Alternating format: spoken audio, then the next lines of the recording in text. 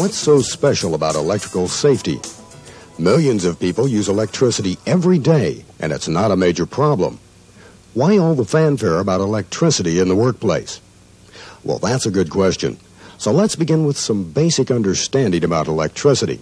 Then we'll demonstrate the reasons all employees must use extra caution when using electrical equipment and appliances. There are different types of electricity or electrical energy: low voltage, high voltage, static electricity, alternating current, direct current, and so on. Static electricity is quite common because from time to time we experience a shock from a walk across a carpet, then touch a light switch or doorknob. Static electricity originates when two different materials are brought together, such as the soles of the shoes and the carpet. Then they're separated. When the two materials are forced apart, two different kinds of electricity are produced, one type on the carpet, the other on the shoe soles.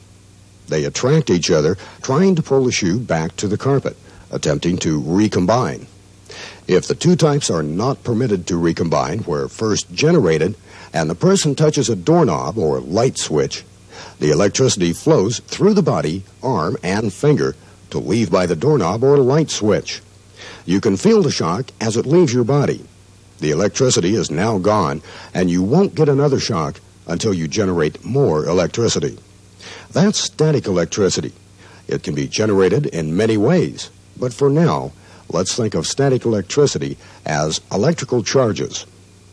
How about those high voltage lines you see on telephone poles? Ever wonder how birds can sit on those lines without getting shocked? But if a human did that, they'd be in serious difficulty. That's part of understanding what electricity is and how it works. Basically, a circuit consists of three essential elements. One element is the source of energy, shown here.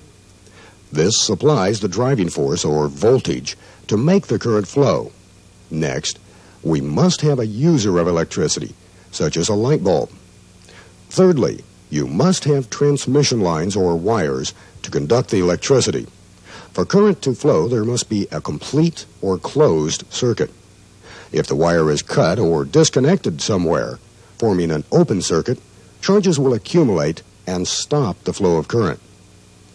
The bird must be part of the electrical circuit, and there must be a continuous flow of many charges, not just a few to charge up the bird. A human touching this same wire would probably be electrocuted because he would be grounded by the apparatus that lifted him to this position, such as a crane. The electricity would flow from the wire through the body to ground by way of the crane. Electrical equipment has a lot of wiring to carry electrical current, and naturally, wiring can become loose or even broken during daily use. When this occurs, a potential shock hazard can be created. Let's look at a plug on some equipment. The large prong, as shown here, is a grounding prong. Essentially, it's your protection from shock in the event of a malfunction or short in the equipment. If you were to follow this third prong wire back through the electrical outlet, it would lead to a ground. Remember the guy on the crane? Electricity went from the wire through his body to ground. In the case of this grounded appliance, electrical current will flow through this grounding prong, through the wire, and go to ground, not through your body. Electricity flows through the path of least resistance. Your body has quite a bit of resistance, and the grounding wire has very little resistance. If there is a choice, electricity will always flow through the ground wire and not your body. If there is no ground wire or other protection, electricity has no other option than to flow through your body. Electricity can also cause fires and explosions. Flammable agents and many other flammables found in work environments can be ignited by electrical sparks and even static electricity. Alcohol, acetone, various preparations and sprays that use these and other flammable components. Clothing, bedding, oils, greases, all are suitable fuel for an unexpected fire. Now that you know why electrical safety is so important, What can you do to help prevent electrical shock and other potential electrical hazards? Remember the third prong on the plug. The other two electrical blades on the plug are for electrical current to flow. We call this a ground plug. 2 current-carrying wires and 1 grounding wire. Almost all equipment must be protected by this system. The third prong is your protection, as long as the prong and wiring are intact. It should be inspected periodically to make sure the ground wire inside the system is properly connected, and each person using the equipment should always inspect to make sure the prong is intact and that all wiring is in good condition. Wiring or cables that are cracked, frayed, cut, or damaged must be replaced. Inspect the connections to your equipment. If you notice any loose or worn parts, report it so it can be corrected. Quite often, you'll find a cheater plug on electrical equipment. It has a receptacle for inserting your 3-pronged plug, but then it has a 2-pronged plug on the other end, with a wire extending down a couple of inches. These must never be used because they offer no protection at all. Supposedly, the short wire is connected to an outlet where it will serve as ground.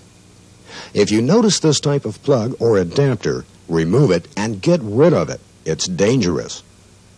There may be some approved appliances and tools in your work environment that use only the 2-prong plug, as shown here. It can only be used with double insulated equipment.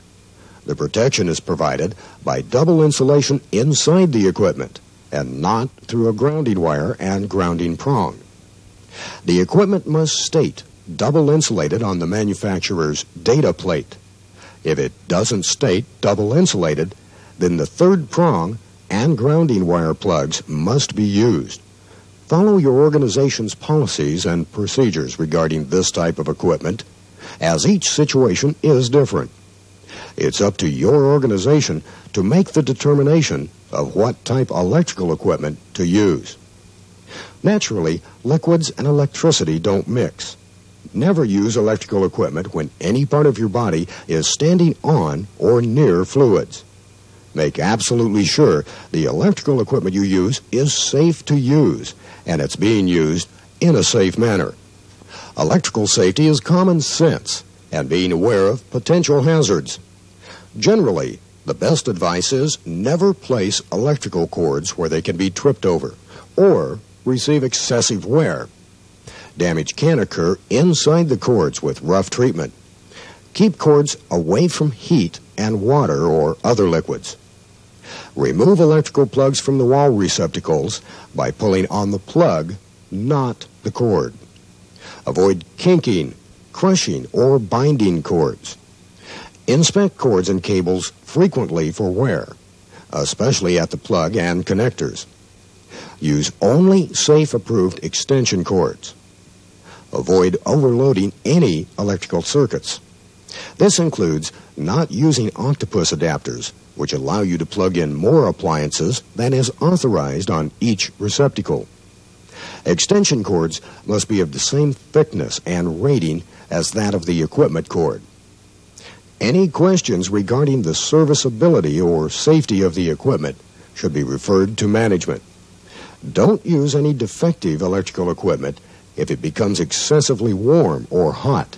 Have it checked out. Immediately unplug any equipment if it begins to smoke or does not seem to work properly. If electrical equipment gives you a shock, no matter if it's just a slight tingle or mild shock, unplug it and don't use it until it's been repaired or replaced. Have we left any important information out of this program?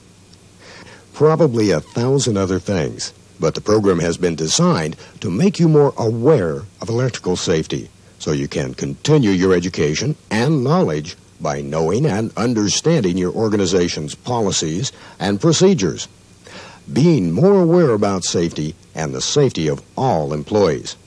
It's a worthwhile endeavor, and it does save lives. Thank you.